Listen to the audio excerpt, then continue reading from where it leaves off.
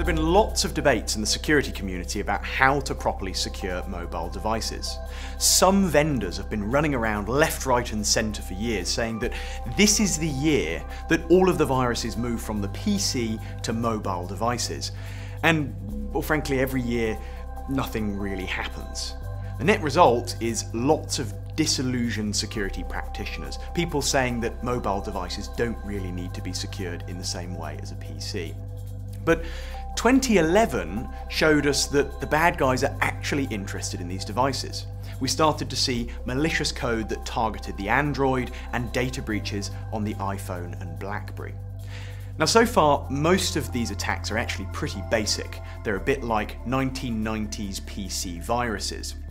But of course, the bad guys could start upping their efforts. There's no reason they can't produce attacks on mobile devices that are comparable to the PC. Now, in many ways, these devices actually might be better for cybercriminals, given they've got all kinds of new fancy features like GPS capabilities, location information, and often direct access to things like internet banking. But today, as I say, most of these attacks are quite basic. So it's not really about high-end clever products and super security systems. It's actually about doing the basics really, really well. Making sure that all of your mobile devices have got a password, they're using encryption, they're patched and up to date.